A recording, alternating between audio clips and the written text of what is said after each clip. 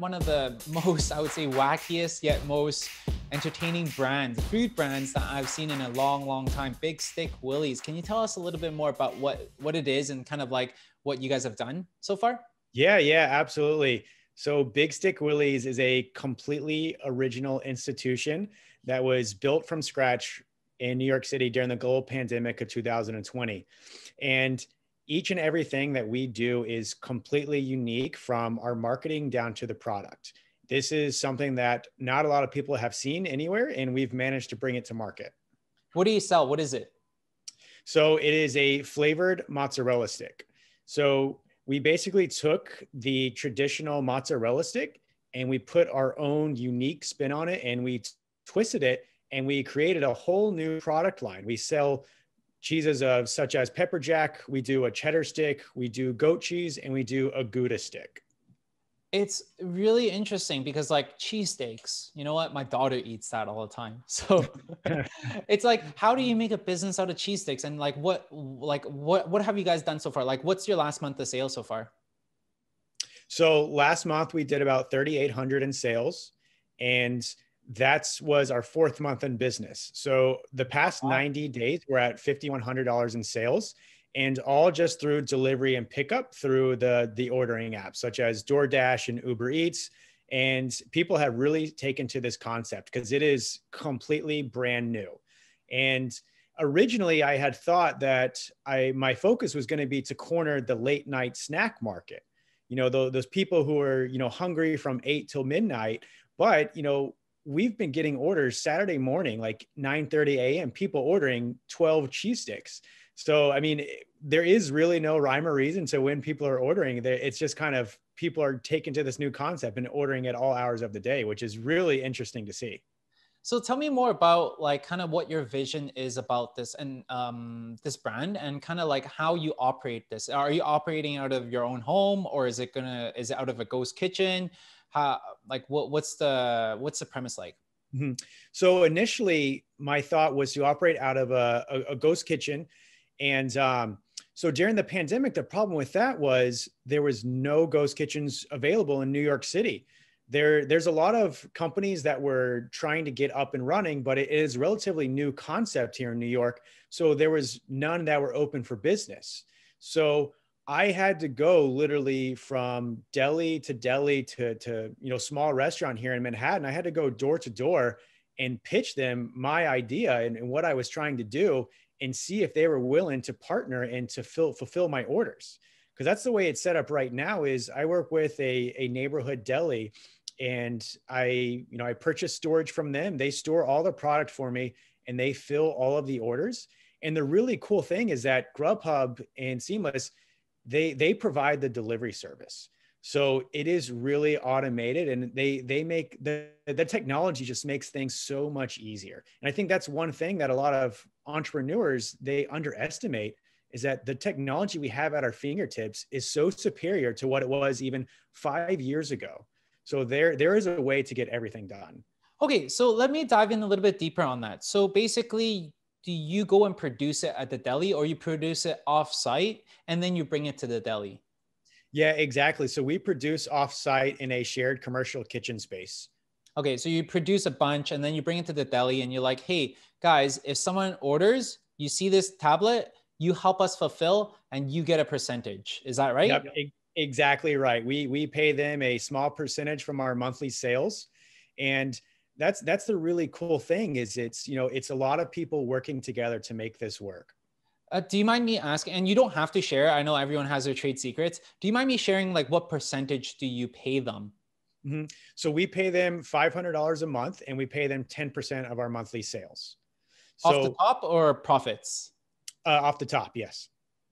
Wow, you must be super profitable. It's like high margins.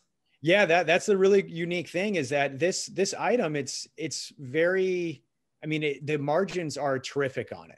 And it's kind of a unique item that nobody has ever seen. So we have that perceived value. And especially if you take a look at our branding and the way we market the product, you would think that it's a very luxurious item. So we're able to get that good margin just from all the perceived value that we have around it. Do you mind if I break down some of the numbers for our viewers, or do you think we shouldn't do that? No, no, sure, sure. Go Okay. ahead. So, and this is my estimation, right? So, for example, you pay 10% for someone to fulfill for you in terms of the production. And then you also pay, let's say, 25% for Grubhub for them Mhm. to take on the orders to do the delivery. Cost of goods sold, we're talking about 30%. So, Sure. all in all, you're taking home around 20% margins. Is that fair to say, or am I completely off? I would say it's much higher than that. So right now we make our sticks for right around 50 cents and we sell them for 2.50, and others we sell for $3. So we have a very good margin. And even after the take home with Grubhub and the percentage that I pay for the fulfillment, we're still looking at a pretty decent chunk of change. Wow, good for you, Will. Like actually Thank you. that's freaking crazy. So, you know what? Let me illustrate this for the people that are getting thrown off with all these numbers first. Like, so what you do once again is that you produce these things at your own commercial kitchen and then you bring it to the deli. Deli gets the orders from the tablets and they fulfill for you. So basically, you don't do anything. Yeah, exactly. And that's the really unique part is, so I'm not a foodie, like I'm not a chef by any means. Like my background is in technology sales. So that is what I'm responsible for, is I'm just responsible for pushing this product and basically getting it known. That's my sole responsibility, is getting as many eyes as possible on the brand and just making sure that the image is well known. Technology sales, what yeah, talking about your background, so tell me more about that, like technology sales. So you did you have a lot of digital experience in terms of digital marketing? It seems like you're pretty savvy with it. Yeah, so small amount of experience, but the bulk of it was cold calling decision makers and business owners. And a lot of these tech companies, so in 2008, the technology industry was right around 5 billion. And from 2008 to 2012, it's just absolutely grown exponentially. And it's due and partly because they're using a unique type of sales strategy. So what I'm doing is I've accumulated so many different types of sales skills and different ways to close business over the past 9 years that I've been working in this office. So I decided that I want to take this same sales strategy, these same sales tactics, and just apply it to a new industry. It's insane, like the fact that you got in hold of Mark Cuban to give you insight and give you feedback on your startup business, which is selling cheesesteaks. It's insane. How? Tell me Yeah. about how that story it came about. So whenever I think about emailing someone like Mark Cuban, the most important thing to me is just making sure that I cut through all the noise, because I can't even imagine how crowded his inbox must be. So that is really the key to getting in front of somebody that is that busy, that's getting so many different people reaching out, is cutting through the noise like a machete. And that means you have to have a really eye-catching subject line. And whenever they click on the subject line and get into that email, you need to be quick and straight to the point, and you need to express exactly what it is that you want him to answer for you. And if you're not doing that, you're just going to be like everyone else. He's just going to move on to the next email.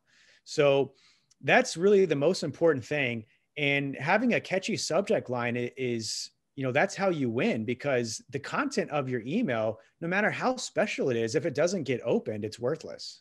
I love that. That is so crazy. Actually, you know what? Dive in a little bit more about that subject line. What was that subject line that you used? Just to give an example to our viewers. Yeah. So all it said was, it said, Mark, quick Q would like your advice on something. And just nice, short and sweet and to the point. I think really not trying to invent the wheel with the subject line is most important. I think as an entrepreneur, and we're trying to get a hold of someone like, oh, Mark Cuban, this awesome guy, we try to just overcomplicate things. And I think Mhm. just keeping it nice and simple, making it stand out a little bit, and making sure that it's not so corporate is a big thing. Making sure that he understands, wow, this is just somebody, a regular guy who's got a catchy subject line. I don't like to make things too corporate or too I guess whenever there's a certain stigma, especially if you've worked in an office, and you understand like a lot of things are off limits to some people, and there's just a lot of that going back and forth. So I try to make sure that I try to be as less corporate as possible and just come across as another human. Oh, totally. I'm just looking at, your feed, your Instagram, your website. It is the opposite polar end of being corporate. You playing on the Yeah, memes, the exactly. cultural, everything very cultural. You're very smart with exactly what you do. And it's something that's the reason why I was super intrigued by you when you reached out. I'm like, wow, this guy knows his stuff. Like, it's so different. And like you said, you're applying something that is working in an industry that is so forefront to an industry that's really behind. Like in the food industry, it's super behind and it's an old school industry. So actually, speaking of which, why food? Like, I think like with your skill set, you can actually do really well back in tech. Why food? Yeah. So I didn't really think to myself, anything about food. Like, I'm not a foodie and I'm not a chef. And I think, the passion really finds you.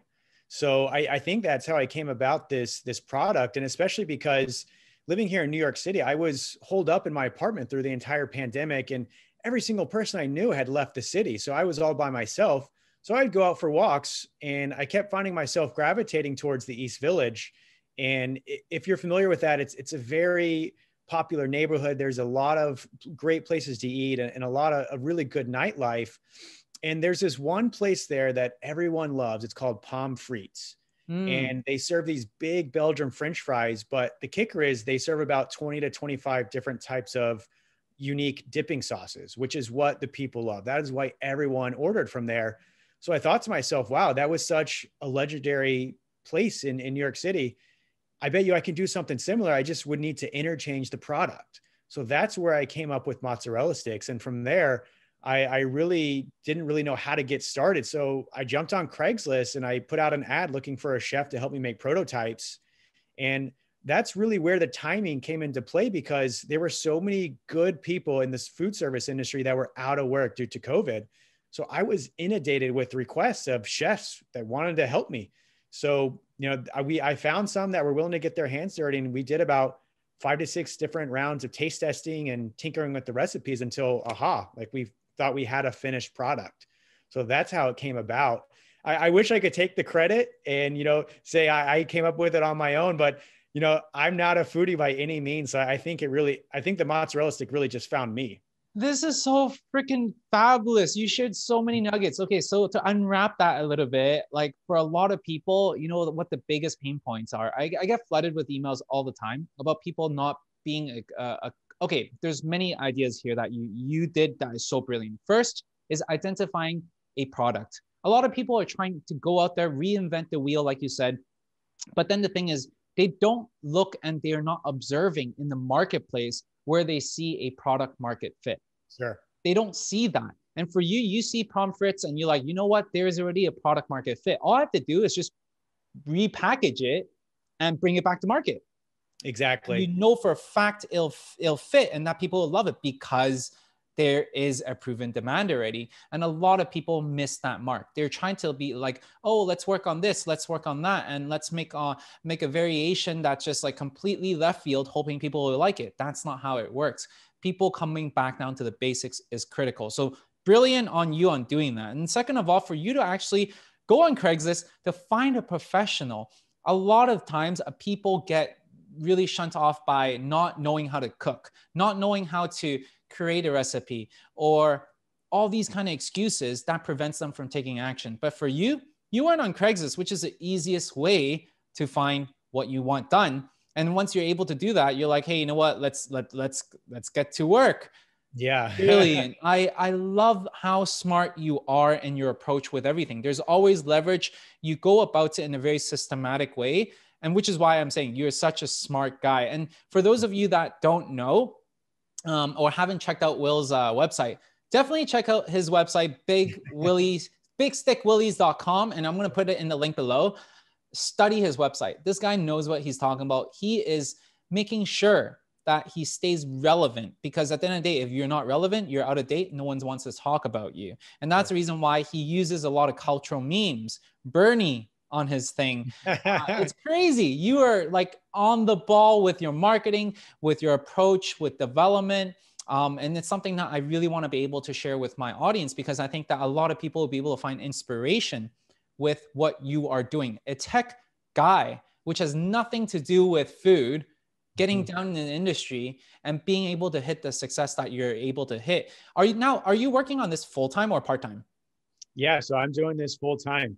There was a time in the beginning where I was still at my day job and kind of just doing this on the weekends and doing this on the evenings. But it really came to a point I was at a fork in the road where I really needed to find something to commit to. So the only way to do this was to fully commit to it and to just go all in. So in order to do that, I had to drop my day job. I put in my 2 weeks and I spoke to my manager and told them that I was going to try something else. And so I really think there's too many people out there who are struggling with making that jump, a lot of people are very, very scared to just kind of take off the parachute and to dive right in. And that is really the only way that you can do it. That's the only way you can make it possible, is if you fully commit to it. Wow, Will, that's really inspiring. Is this your first time doing a business? Yeah, well, I think I've always kind of had some entrepreneurial tendencies, but I never really actually put them into play until now. I love that, because a lot of people don't understand that when you always have a plan B, your plan A will never work. It just doesn't Yep. work, right? Is that a good way of putting it? Yeah, exactly. I love how that you recognize that you had a decision to make, and that you know for a fact that if you were to see this whole thing through, you have to take the risk and take the plunge. Now, I want to share a story with you, but then before I share that story with you, I do want to know a little bit more about, when was that pivotal moment where you felt like that question came about, where you had to make the decision? When was that moment? And then next is, what made you realize that it is time to make that plunge? Is there a specific moment, or is there a specific reason why? Yeah. So I had spoken with a friend who's been very successful in life and has done a lot of things at a high level. And so, and I know there was a point in time where he had to fully commit to his craft. And so I was kind of struggling with how to do that and when to do it. So I just called him up and I told him what I was doing. And I said, hey, I know there's a point in time in your life where you need to pick one or the other and you needed to commit to it. So what did you do? Like, how did you decide on that? And he gave me great advice. He referred me to read a book called The One Thing, and it completely changed my perspective. It just completely put things into light for me. And it made me realize that there are other things out there besides a 9-to-5 job. And there is so much money out there in the world that you can make money so many different ways. All it has to do is just dedicate to the craft and commit to it, and you'll be able to figure it out. Wow. And is there a sign in your business where you feel like that it made you feel that it's worth it now? Yeah. So I really like whenever I get customer reviews especially on my Seamless page. I love reading people's reviews, and I interact with my customer base quite often. I have about 200 SMS text subscribers, and a lot of them respond to the messages. And, they ask me, hey, you should try out this cheese, or, this stick was awesome. This is such a really new idea. And that's where I get the most gratitude, is just whenever somebody takes a time out of their day to compliment the product and to let me know they had a great experience is where I get the gratitude. Because for a restaurant, that's the name of the game, is you want to make sure that your customers have a 5-star experience, and you want to put a smile on them at the end of the day. And if you're able to do that, you're going to keep the doors open. Wow. It seems like that you have been in the industry for a long time. You're dropping so many words of wisdom for us, Will.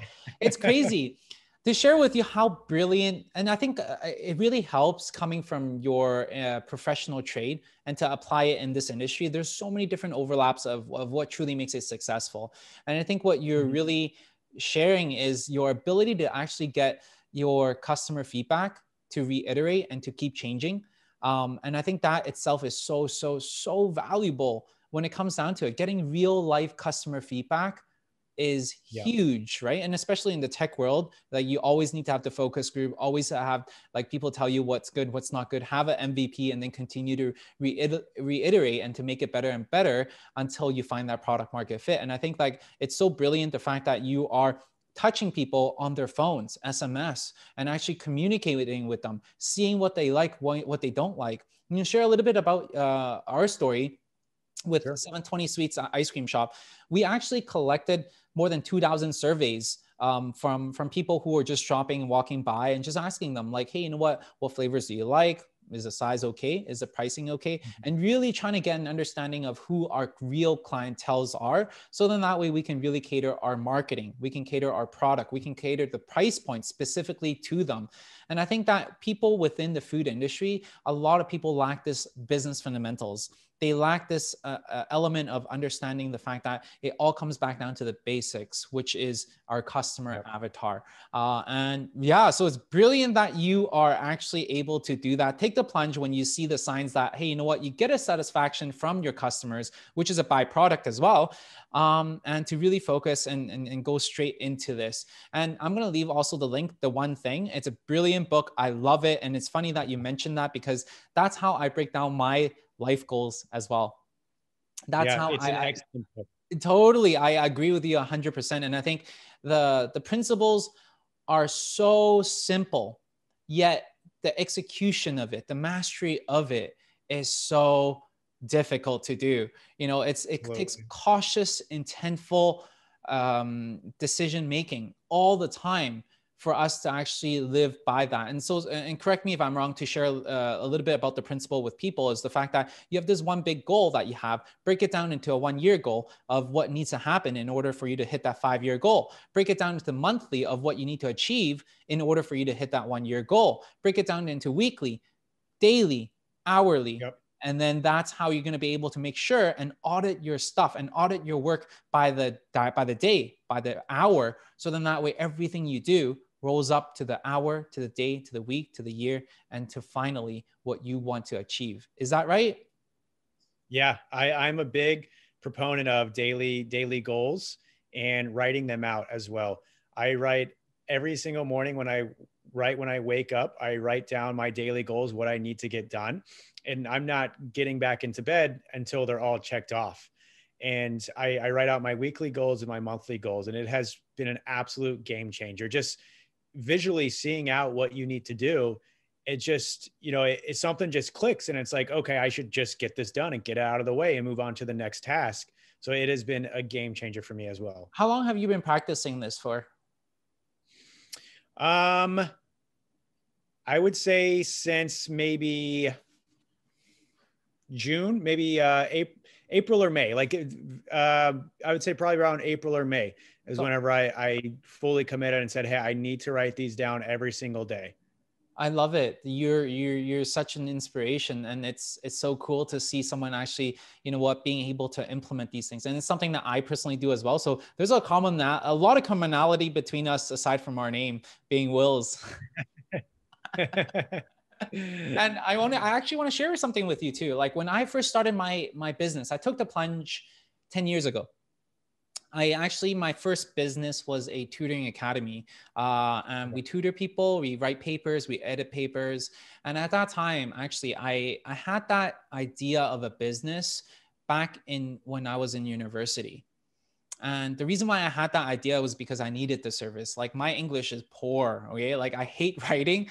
Every time I write an essay, I send it to my friends and I annoy them. They're going to parties. I'm like, yo, man, you really have to help me edit the paper. Otherwise I'm going to fail.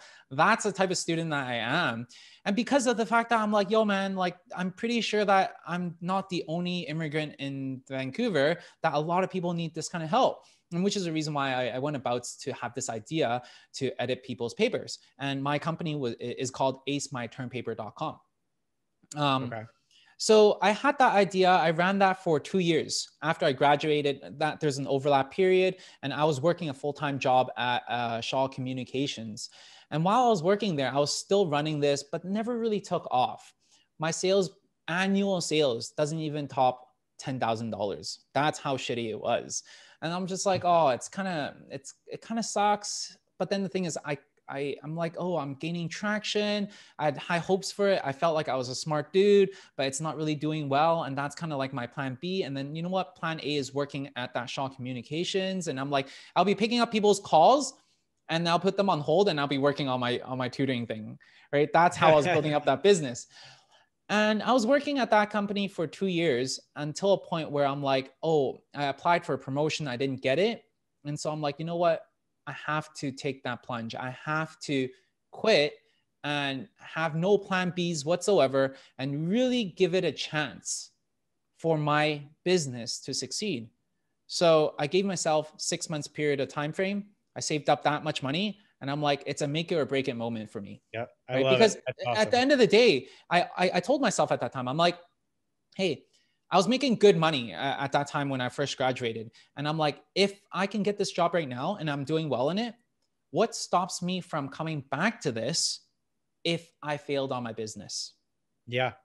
Nothing stops me from doing that. And which is the reason why I'm like, you know what? Take the plunge, 6 months of time. And then within 3 months, we made over $100,000.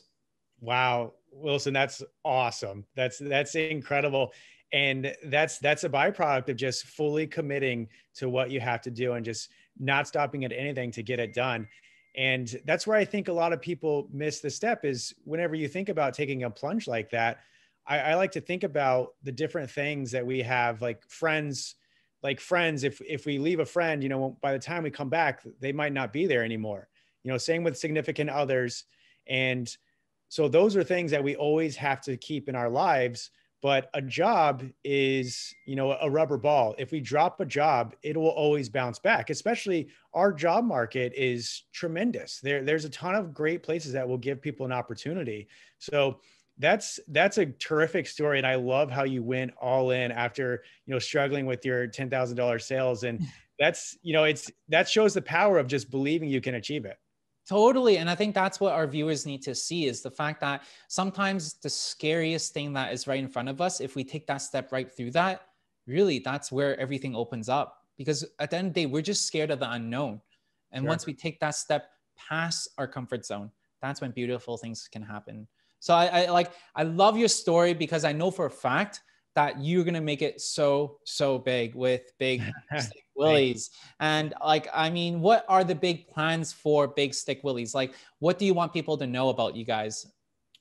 Oh man. So we have some really big growth plans. So I originally envisioned this as just staying, you know, a singular ghost kitchen. And with the traction we've got and with the customer base, we're just going to continue to open up additional ghost kitchens throughout New York City. We want to open up 6 in Manhattan. We want to do 1 in Queens and 2 in Brooklyn. And from there, we want to really just develop the concept and add something like a hamburger to the menu. So that way we can reach the lunch crowd and the dinner crowd. And we want to build up a brand as a restaurant that serves mouthwatering hamburgers and the most unique cheese sticks in the world, really, quite frankly. And from there, I want to be able to use my sales skills that I've accumulated, and I want to pitch this as a ghost kitchen franchise concept. And I want to basically see how many I can open up around the country. And this goes back to technology, especially with DoorDash in those cities where, you know, it's not a walking city like it is in New York. You still have DoorDash who hires delivery drivers and makes that thought accessible. So I want to take it as possibly as far as I can. I love that. And you know what? We'll stay on the call after this because, you know, I can have a lot more that I can share with you, especially with my background in franchising. And yeah, and I love the fact that you're one of the few ones that are embracing food delivery. Because believe it or not, I have a lot of consultation clients and majority of them, they hate the 25%. 30% delivery fee. They hate that. They're always blaming and victimizing themselves because of the fees, because of the commission, because of the high costs. But in reality, it is because of these food apps that a lot of them are still in existence today. Exactly. And then if you take into consideration of the marketing costs, the logistics, and the technology behind and the value that they provide. Really, it is a blessing that there are these food apps. And the sooner that we as entrepreneurs, foodiepreneurs, that we can embrace these companies and be able to leverage them like what you are, the sooner that these people can start to win. And that's really something I want to be able to educate and really push forward. It's like, yo, leverage these food apps for your business, because the later that you do that, the less you're going to be able to win. And that's just the way the industry is trending. And it seems like literally every time I read the news section, there is more and more publicity on ghost kitchens. There are more and more companies investing their time into it. There's more and more bigger franchise brands that are opening up their own smaller ghost kitchen.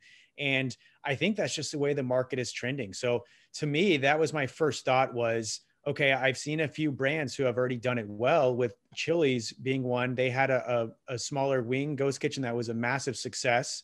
And to me, I wanted to build something to answer that. And I mean, I feel like if they were able to do it and leverage the apps properly, then it is possible. So they've already laid the groundwork for other people like myself to follow. Totally. And you know what? For the people that, I know you're a super busy guy, you need to go and find Mark Cuban again. But for the people that want to follow you, follow your journey, what are some of your handles? Yeah, so you can find us on Instagram at Big Stick Willies with an underscore in between. So big_stick_willies. And our website is bigstickwillies.com. And right now we're running a contest to win free sticks for a year. So if you sign up, submit your information, you'll be entered into the drawing. I love that. That is awesome. Thank you guys. Make sure you guys go give Will a follow. So then that way you can see what he's doing and apply it to your own business. And I'm pretty sure that we're going to be seeing you very, very soon again, Will. Awesome. Well, thank you so much for having me. All right. Awesome. Take care.